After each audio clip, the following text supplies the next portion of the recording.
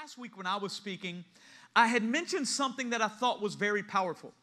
That when people come to situations and problems and issues in their life and I begin to counsel them, I'll simply ask this question, well, have you prayed about it? And what I usually get is, Pastor, I'm praying all the time. But I will respond back, it's not what you're saying to God that's going to make a difference in your situation, but what He's speaking to you. Amen. And so I want to speak from this place of how to hear from God and also how to distinguish or how to discern, is that God's voice or maybe that's a burrito? Like is God speaking to me? And it got me to thinking, there was this story that I was reading as I was studying for this sermon about ice houses. Anybody know what an ice house is? My baby boomer generation out there? Yeah. And so ice houses, they would usually store up the ice. They'd get it from the mountain or get it from the winter season and store it in these places to keep over the spring and the summer. And you put it in your ice box. That's a refrigerator for us younger people. And it would keep your stuff cold. Some of y'all looking like you don't even know what it is. I watch Frozen. Leave me alone. So in one of these ice houses, they were storing up the ice and they would cover it with sawdust. Well, this employee that was storing up the ice, he had lost his valuable watch in the ice house. And they were trying to search for it. They couldn't find it. It was like a needle in the haystack. And this young boy said, hey, I'm sure I can find that watch. And he said, get everybody out and just shut the doors and let me sit here for a minute. And as he sat there, he just listened in the quiet for the tick of the watch. And he was able to find the watch easily. And see, here's the thing. When you put yourself in position, when you get still before the Lord, you can hear the tick of heaven. You can hear and be in synchronization with what God is speaking. But it takes a heart that's willing to get out of the distractions, the busyness, the worries of life in our day. And oh man, I got to get to the store and get my milk. I got to get through what I'm doing.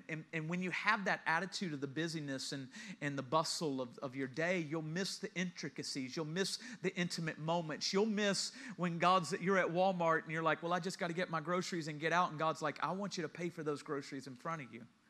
And you miss that because you're so consumed with yourself. You're so consumed with the cell phone bill that you can't hear what heaven is speaking in that moment. And it takes a heart that's willing to be humble and hungry before the Lord. And see, it's in that place, it's when you understand that you're able to hear from heaven. I think of a movie, I don't know if you've ever seen this, it's Ratatouille. It's about a rat that's a cook. Yeah, okay, maybe not. And anyway, it's a rat that's a cook, and he's got a lot of gifts, and his gift is this, that he's able to eat food and taste food, and it takes him to another place. He's able to, just from a little cheese, he goes to these special far-out places and can taste the intricacies and the delicacies, and he even knows that he can mix them together, grapes and cheese, and it's just a blessing and smorgasbord in his mouth. Yet his brothers, the ones that are even born of his own DNA, they're okay with just the trash. They can eat whatever. They just want to get their stomachs full. And here's the beautiful thing. You got a little bit bigger gift than the Ratatouille thing. You got the Holy Spirit inside of you. That when you accept Jesus, you get this gift. You get this awesome privilege of being a child of God. And being a child of God allows you to hear your Father's voice.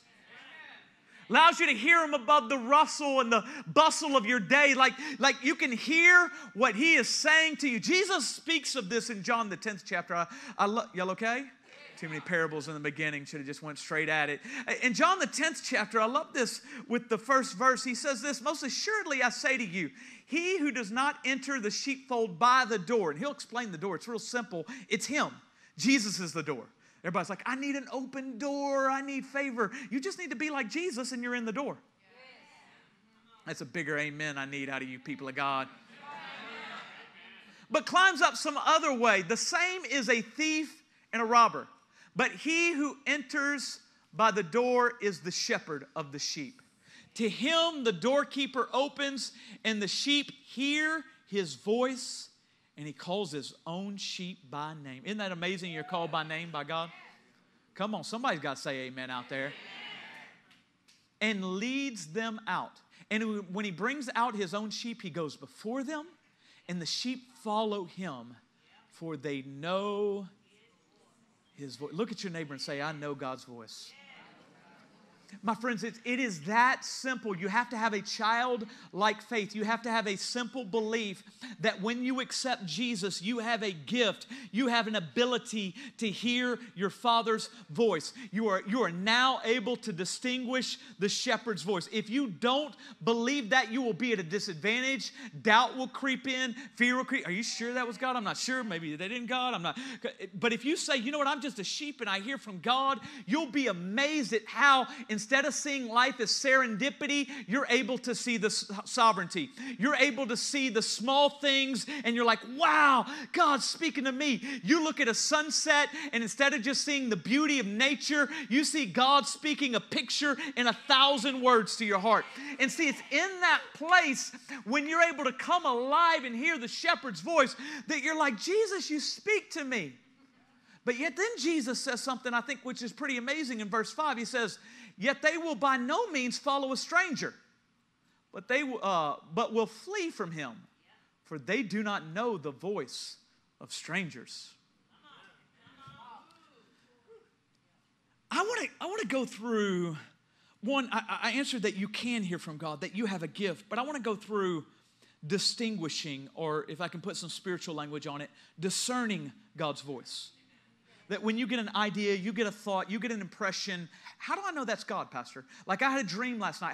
How do I know that's God, or was that the bad burrito that he keeps talking about? Like when is it that God's speaking to me? Or is this just some opportunity? Like, is that God calling me to marry this person? Am I supposed to take this job? We all wrestle with those questions. We all try to discern, is God speaking to me in this moment? And I think there's some key indicators to help us distinguish God's voice. Distinguish the shepherd's voice from the other voices. And the first point I want you to get on this is a stranger's voice is strange. Okay, yeah. Whew, deep thinking here at Church of the Living God. It's like when my wife, we were driving in reverse, and I said, oh, wow, reverse is like driving forwards, but backwards. And she's like, wow, married a winner right there. Like just...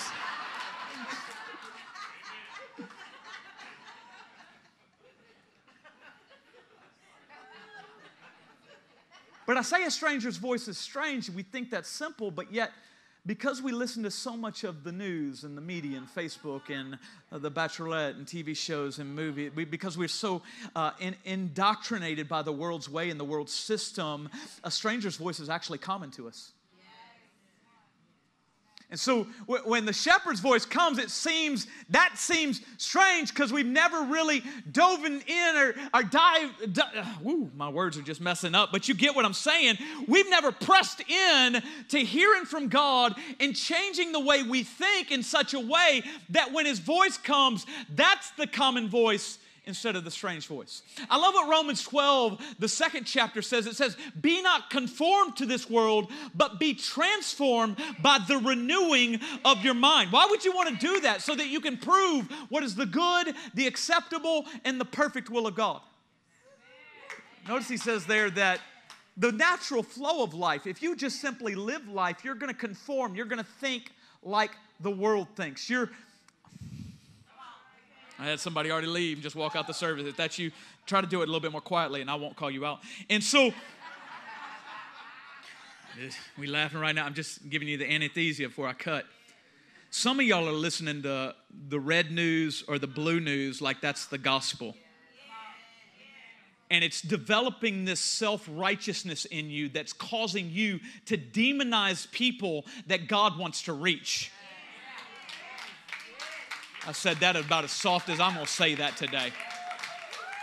And it's created a deception in you, and you're declaring it as a righteousness, yet what it's doing, it's causing you to look at other side and other people and say, well, they're jacked up. They got to be sinners. They're going to hell because they believe this way, or they believe that way, or they don't vote this way. And it's because you're listening to the stranger's voice. See, you know, what's interesting is the devil doesn't show up and say, I'm the devil. Corinthians says he shows up as an angel of light. He shows up as Fox News or CNN, whichever one you listen to, I don't care. And see, what it does is it infiltrates your mind and thinking such a way that you start dividing yourself between people. You start judging people, and maybe you say, well, I'm judging them by their character. Right? Good. You're Martin Luther King Jr. Don't judge them by the content of the color. Judge them by the content of their character. But the problem, even with that mentality, what if God judged us by our character? Where would we be headed if he looked at where we were jacked up and said, I am done with those people. They don't vote the right way. Let's leave them alone. What if it was about reaching the other side? What if it was about loving people that didn't love you? What if it was about a transformation in your heart?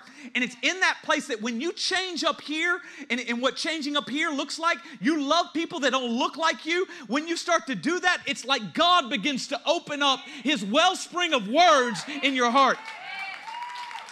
Nobody left. Praise God. If you left on Facebook, we still love you. Amen.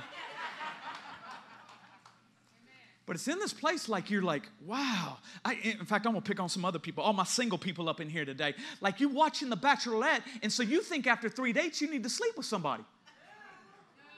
Right? And it's this mentality, well, if I don't sleep with them, Pastor, they ain't going to want me. Well, what you have a core belief system that says somebody's only going to want you for your body.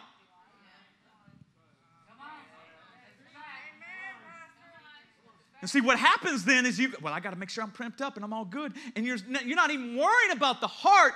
And so it keeps you in this place of deception. And so I got to sleep around now. And maybe you're like, well, I got to prove I'm a man. They just can't do that. Like, I'm a man, right? And it's like, you're not even a man. You're a person that's running after your own senses. Like we used to go that way. We used to be subject to the powers of this world. When we got excited about seeing a girl, we just say, wow, ooh, yeah. I know what I would do with that late, right? Because we were subject to Satan. And we were only after an emotion or a feeling. And here, ooh, I'm preaching too much. And here's the problem. Satan ain't counterfeiting $1 bills. Why do you think sex is so perverted in our culture? Why do you think it's so twisted? Why do you think it's all about just a feeling or being held emotionally and not about covenant and laying down your life and being sacrificial? Why has it become something where it's just like, oh yeah, we've been dating a while, let's hook up, let's do that thing. Why has it become that? Because Satan knows if he can twist it, if he can pervert it, then the relationship you have with God, you will place in that same place.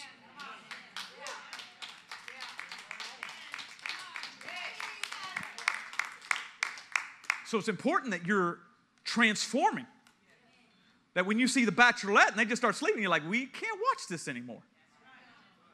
Like Game of Thrones is not on the menu anymore. Like we just gonna be watching VeggieTales. Like, I think The Chosen's a good series if you want to watch something. But you're like, man, I gotta be different. I gotta transform this mind. It's like there was a contractor, he had hired a young apprentice, and they had to cut some 2x4s. They were 8 foot, they needed to cut them to 7 foot 6 inches. And he said, hey, apprentice, I think you could do this. You measure it to 7.6, just cut it off. It's super easy. You can do this. He's like, I could do this. I got it. So he measures off the first one, gets it 7.6, cuts it perfect, gets a straight speed square out, marks it off. He's like, boom, got it. Bam. He's like, I can do this faster. How about I grab the board and I just place it on top of the next one and cut it off, and he's like, boom, got it. And then he just, instead of grabbing the same board, he grabs a new board, cut it, boom, boom. He goes through all 2,000, and when the contractor gets back, he says, what if you do? These are all cut different sizes. And he says, yeah, but I did it this method. He said, you didn't use the measuring tape? And see, here's the thing. Many of us, we're grabbing the new revelation. We're grabbing the new philosophies of this world. We're grabbing what sounds good to our ears instead of going back to the revelation of Jesus never changing, the Word, the Bible that it penetrates in our heart in such a way that when we're called to measure things in life, when we're called to make decisions, we go to that Word for the answer. Like if you're in a business today, I love the book of Proverbs where it talks about having integrity and walking in justice, not having false weights. And yet you have this idea, you're like, oh, there's this thought that came to me. I could do this. It's a little gray, Lord. I know I got forgiveness. There's grace there. A little gray, but I could get some more prosperity in it. There'd be blessing. And yet that word comes to you and says, you know what? I don't want you to do that. I want you to promise and swear to your own hurt. Even if it costs you a little bit, walk in integrity before me. And see, that word will come to you. It'll be spoken to you in such a way that it causes you to transform. Got some amens from the people of God here today? Amen. And it's beautiful that as you're in this place, that when the word is spoken to you, it's going to cultivate faith and not conjure up fear. That's the second point for those that take notes, which is like nobody, I don't think. Anyway. It's not true. That's not true, because I see some of y'all come up to me after and you're like, you had 4 points, Pastor, and you only gave me 3. And I'm like, okay, well, I didn't say the last point. I just forgot. So, second point, when God speaks to you, it's going to cultivate faith, not conjure up fear. Let me say it in a different way. You're going to be brought to an obstacle. And instead of you seeing it as an obstacle, you're going to see it as an opportunity. And sometimes it's going to be in a place where your past voices won't be the loudest voice. I love when the angel of the Lord comes to Gideon and says, you mighty man of valor. That was the word of the Lord to him. And what did he say? Well, you got the wrong dude. I don't know what, like house you're at, but I'm the least of the least. I'm like a nobody in my clan. Like there's no way that God could use me. See, the voice of the Lord came to him, and because he had been living in his past, living with other voices, he could not hear when God showed up. And some of us go off with that same reason. We're like, there's no way I can have a great marriage. Like it's a struggle. I can't believe it. My grandfather had been married 4 times. My dad was a womanizer. Like I'm just going to struggle. And you get into this struggle with your spouse, and you're like, Lord, I don't know, man. I guess I'm always going to fail. And the Lord's like, just forgive them. And you're like, well, wait, Lord, it's their turn to forgive. Oh, y'all don't work on the turn system with your spouse. So, and the Lord's like, no, you can forgive. You're like, Lord, it's my 3rd time to forgive them. And then that word comes to you. And it's like, oh yeah, Peter asked that same question. What was my answer? 7 times 70 in a day. And it's like just mercy starts to flood your heart, and there's a change. There's a cultivation of faith, not a conjuring of fear. You're not looking at yourself at your past failures or the struggles of where you grew up. You're looking at yourself of where God is going to take you. When you start to live this way, you don't see a giant in the land. You see it as an opportunity. Remember like when Goliath's in the land for 40 days and 40 nights? Y'all okay? Y'all still coming with me a little bit? Like, and if you're not, just act like you're nodding your head while you're...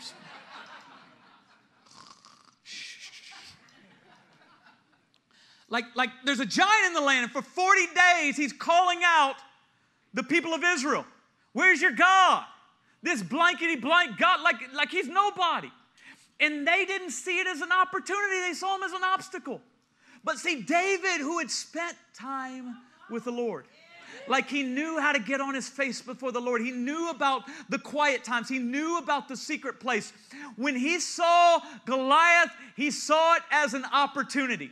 And my friends, here's the beautiful thing about life. That when you start spending time and reading that Bible and diving into the Bible, you're going to face challenges in this life, and you're going to get excited about them. You're going to be like, yes, Lord, this is an opportunity for me to overcome. And why is that? I love what Timothy would say when Paul writes to Timothy. In 2 Timothy, he says, for God has not given us a spirit of fear, but of power. Can somebody say power? Power. Come on, we're going to get the power team out here today. It's for all my church people. Anyway, but the power and of love and of a sound, that word sound mind is, if I could put it in our language, it's thinking like heaven thinks. You come to a situation and you don't reason like the world reasons. You're full of the Spirit of God, and you're like, oh, that's how God would answer that. So I can wake us all up. It's like when God spoke to me and he started having me pick up hitchhikers. Now, I grew up with a wisdom that said you don't pick up hitchhikers because they could be axe murderers, right? Like we all know Alfred Hitchcock. Like you're not picking up. That's for my baby boomers, just so y'all can laugh. And so like you're not like picking up hitchhike, that's crazy. And I remember God had me a season where I was like picking, and I remember one of the nights I came out, I think it was Chili's. Our young adults go to IHOP. We were coming out of Chili's or something. It was late. And there was this guy came up to me. He didn't have a shirt on. He's like, I need a ride. And everything in my mind is like, this dude needs more than a ride right now. Like, and he gets up closer to me, and he's like, you could smell the alcohol on his breath. It's like he's drinking all vodka. I don't know what's going on. I was like, that's not the aroma of the Lord right now. Can we just have some space here? And I'm thinking, this is probably not a good idea. But yet, I'm in the season. Let's pick up this hitchhiker. And I had a Mazda Miata. I don't know if you know about those cars. That's like hands-on ministry when you get in that car. And so, when I get to take him where he's going, every thought in me in this moment is fear. This guy probably has a knife in his pocket. He's about to jack you. Like, this is crazy, Trey. Even your mama said don't pick up hitchhikers. Like, did you just fall off the loony? Like, all of these thoughts of fear are racing through me. Now, I have an opportunity. Am I going to conjure up fear, or am I going to listen to the voice of faith? And I said, no, the Lord's called me to pick up him. And so I began to just, God, what do you want to say to him in this moment? I just said, do you know Jesus, man? I felt like he told me to pick you up. And he's like, what? Like, maybe I'm not the crazy one. Like, he's like, and so I pick him up. As I begin to tell him about Jesus, the Lord begins to just drop more stuff in my spirit. Because see, once you start to walk in faith, the floodgates of heaven begin to open up. And he's like, tell him he's called to preach. And I'm like, he don't look like he's called to preach, Jesus. Like, content of his character is not preacher material right now. But I hear heaven, and I'm just like, dude, I feel like you're called to preach. And he's like, and when I said that, it's like it was a key that unlocked his heart, and tears began to roll down his face. And he's like, my grandma told me that. Like, she's been praying for me. And I said, I got to pray, Mama. I know what you're going through right now. And it was beautiful in this moment. And like, woo, it got exciting. I began to just declare more stuff over him. And we were supposed to go further down the road. But he's like, can we just pull over to this gas station? You're a little too strange for me. And who knows, maybe he planned on jacking me. But what overcomes darkness? And see, the problem is a lot of us, we're scared of the darkness because we don't have bright light. And you say, but Pastor, come on, use wisdom, brother. Be reasonable.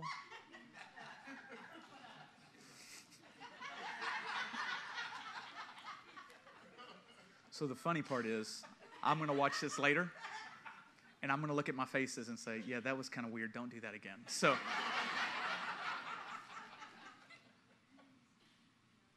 third way to understand that you're hearing, discern that you're hearing from God's voice is that there will be a heavenly wisdom to it. Heavenly wisdom. I love this. One of my favorite verses comes out of James, the 3rd chapter. James, the 3rd chapter, the 13th verse says this: who is wise and understanding among you? Let him show by good conduct that his works are done in the meekness, or you could say humility, of wisdom. But if you have bitter envy and self-seeking in your hearts, do not boast and lie against the truth. This wisdom does not descend from above, but is earthly. Now, when he uses that word sensual, it doesn't necessarily mean sexual there. It means a person that is sense-driven. Meaning you say, well, I'm feeling like doing this, so I'm going to do that. My emotions are leading me this way. This is what I can see. That's what I'm going to do. So you're driven by your emotion. You're driven by what you can see. They're sensual. Boom, James, I thought I was preaching hard stuff this morning. You said that they think like a demon. Use reason, brother. Demon thinking. For where envy and self-seeking exist, confusion and every evil thing are there.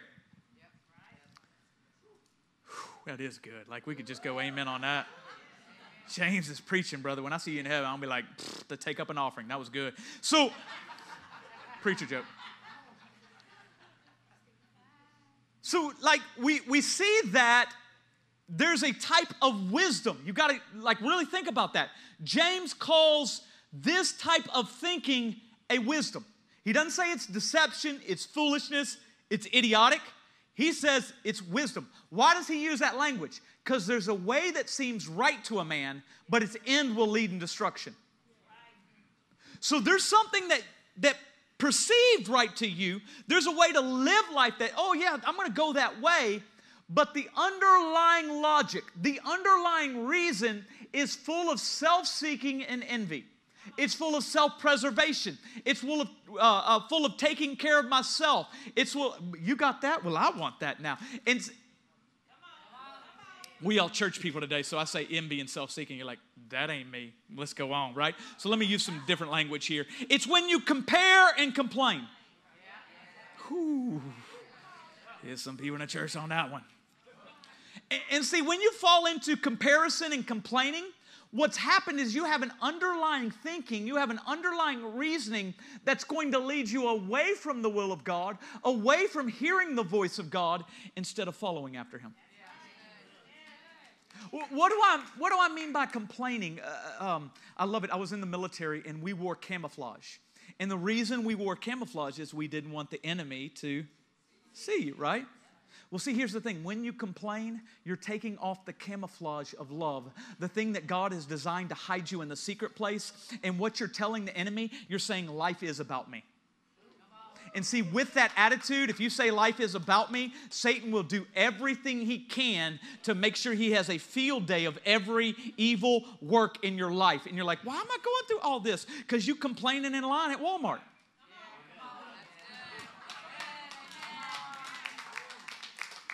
Because you complain. I don't want to pick on you guys. Let me pick on myself. There was a season in my life where I would come to sermons and I said, I already heard that. I already know that. And it was this attitude of, what's this preacher got? And the problem with that attitude is faith doesn't come by having heard the Word of God. Faith comes by hearing. There's an active, present tense. There's a humility in your heart that every time you open the Scriptures, every time you listen to the Word preached, you are in a place of, God, I need to hear from you. And even if their doctrine's a little crazy or maybe not like I think it should be, I know that you will speak to me if I humble myself. And see, when I put myself in that position, what I found is there was a wellspring of God's words that came alive to me. When I felt like, I was dead, I was struggling, I was like, God, when are you going to speak? Why do I have this place where I can't hear right now? It's because I had blocked God because I thought life was about me. And see, you can even wrap religious language around it. You can say life's all about His provision and His protection, but if you do not learn the road of sacrifice, if you do not learn the road of denying yourself, what will happen is you'll think you hear God's words, but it's an earthly wisdom. Ooh, it's a lot of words. I don't even know why I'm trying to preach fast. It's not like I'm going to another service after this. Let's just slow down a little bit. Just slow down. Let me talk about comparing and how that's a dangerous trap.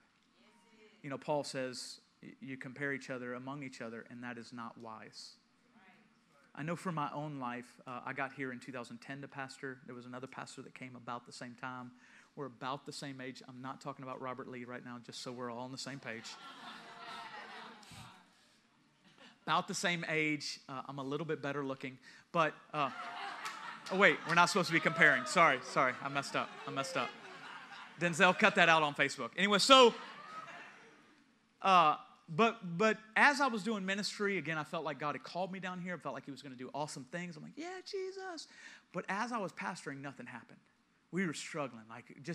Y'all know my story. I'm counting pregnant women twice because, one, we do count life in the womb, right? Come on, amen. But I'm like, that's 2. And if they were a little bit bigger, it looked like twins. That's 3 right there. Count that on the rolls.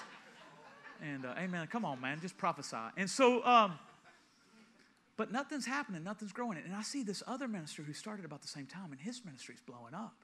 He's like taking Easter pictures. And I'm like, dude, what is that? Like the Reliance Stadium? Like that's huge. And I started to struggle. I'm like, God, why aren't you blessing me like you're blessing him? Like his stuff's going on. My stuff ain't working. Like, God, what's going on? And I started to get jealous. I started to be envious. And, I wasn't telling nobody. This is just me and my alone time with the God. But there was this struggle here. And I was like, why? God bless me. Do for me. And one of the times I was up in the morning, I was just praying, seeking the Lord. And the Lord came to me with a word, and he said, you're jealous. I said, huh? He said, you're jealous of that man's ministry. And I said, Lord, I ain't jealous. Like, you're going to argue with the Lord. Like, that's going anywhere. I said, Lord, this is in my heart, right? Like, what do I do? And it's good to get real with the Lord. Be honest. But it's also good not to stay in that place too. A lot of y'all get real with the Lord, but you stay there. You're like, I'm just being real with the Lord, right? Like, no, he wants you to change.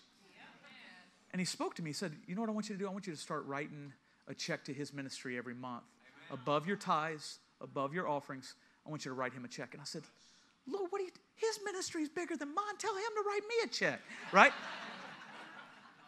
Earthly reasoning, right? And I said, okay, Lord, I'll be obedient. And I wrote that check. And what was beautiful is as I wrote that check and I mailed it every month, the Lord began to change my heart. See, he could never unlock the promises for me because had he done what he has wanted to do in my ministry, I wouldn't have been ready for it. I thought it would have been all about me or my gift or my abilities and not his grace. But see, when I was able to get outside of myself and walk in his reasoning, it's beautiful how, I love this. If you continue reading in verse 17, all of these things started to pop up in my life. But the wisdom that is from above is first pure, then peaceable and gentle, willing to yield, full of mercy. So I stopped trying to be right with my wife all the time. I was like, you know what? I'm the head, but you the neck. Move us around. Like, get us going. Amen? Amen. Sorry. That's my Greek wedding joke. So anyway. And good fruits, without partiality, without hypocrisy. Now the fruit of righteousness is sown in peace by those who make peace. As I did it every month, I would declare to God, I said, God, this is my fruit of righteousness, that I'm not jealous. I know you're changing my heart. I know you're changing how I think. Let me not be in competition with other people. Let me walk with you.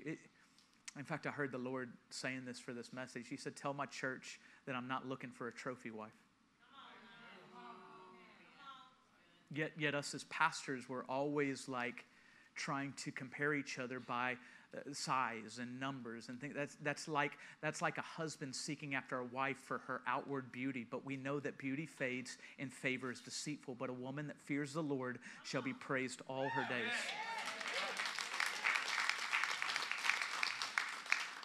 See, there came a place in my heart where I stopped trying to achieve and I started trying to just become like Jesus. And there was a peace in my heart. You know what? It was beautiful. When God started to change my heart, nothing actually changed on the outside. Nothing changed as far as the ministry. Nothing. It was all by faith. But yet there was a peace that passeth understanding. And see, when you walk this way, when you start to say, you know what? I need to change so that I can hear God, you start to walk in all the things He's promised for your life. And my friends, it is exceedingly abundantly above all that you could ever ask or think. But you got to learn how to tap in. You got to learn how to distinguish the shepherd's voice from the stranger's voice. Can we all bow our heads together today? Hallelujah. You know, I never like to close a service without giving you an opportunity to know Jesus. I talked about that movie Ratatouille and how the rat had a gift. You have the opportunity to have a gift. That gift is salvation through Jesus Christ. See, we don't deserve God. We don't deserve heaven. We don't deserve His rightness. But yet God saw fit that in our weakness, in our insecurity, in our failure, that He was willing to send His Son because He loved us. And I don't know what religion's taught you. I know what I hear sometimes, that God's out to get you, that He's here to punish you, that you better get everything right. But that's not what the Bible teaches. The Bible teaches that when we were sinners, when we were an enemy to God, that God demonstrates His love by sending Jesus to die for us. And those that accept this gift, those that accept this freedom, are liberated from sin, liberated from self, liberated from Satan. And it's simply a yes today. He's not asking you to change. He's not asking you to clean up. My friends, we're Galvestonians. We know we can't clean a fish till we catch it. And until you say yes to Jesus, when you say yes, then He'll start working on you. But too often we're saying, well, I gotta do this, then I can get ready. And God's saying, just simply come and let me clean your house. If that's you today, you want to say yes to God. You want to accept Him. You're tired of living for yourself. You want to follow after Jesus. You want to be able to hear His voice for your life. Or maybe you've said a prayer at some point, but you're not living right. I know for my own life, I'm the grandson of a pastor. I made a commitment to the Lord at a young age, but through disappointments, I had walked away from God. And in 2001, through much prayer from my mama, many invites to church from my daddy. Thank you for my daddy, God. I came back to church and I rededicated my life to God. And if that's you today, you say, you know what, I want to say yes to Jesus for a first time, or you want to rededicate your life. You're tired of living for self. You want to follow after Jesus. If that's you, you want new beginnings, just raise your hand high in there. I want to pray with you. Amen. Come on. Anybody else? Yeah, so good. He's for you. Amen. Anybody else? Yeah. Hallelujah. Hallelujah. Today's the day of salvation. He's as close as the breath on your lips and the belief in your heart. Father, you see all those hands that were raised towards you. You said that whoever calls upon the name of the Lord shall be saved. So Jesus, we call upon you today. We ask you to just cleanse us of all of our sins. Make us brand new on the inside. Change us in such a way that we don't go back, that we follow the voice of the shepherd. And Jesus, your blood shed for us, and you also rose again on the third day. And you're seated at the right hand of the Father. So God, you're more than a God now. You're our dad. We say happy Father's Day to you. Teach us and guide us. Be a good father. Not like an earthly father. You're a good father who gives good gifts to your children. Show us what it is. Your character as a good father. Holy Spirit, fill us right now. Everyone that raised their hands, I ask that they be filled with the gift of the Holy Spirit right now. In Jesus' name I pray. And the people of God said, amen, amen. If you prayed that simple prayer with me, you are brand new in the kingdom of God. It says, old things have passed away. All things are new. I want to give you 2 words today. Welcome home. Welcome home. You're in the family of God. Amen. Hallelujah. We all stand to our feet together today.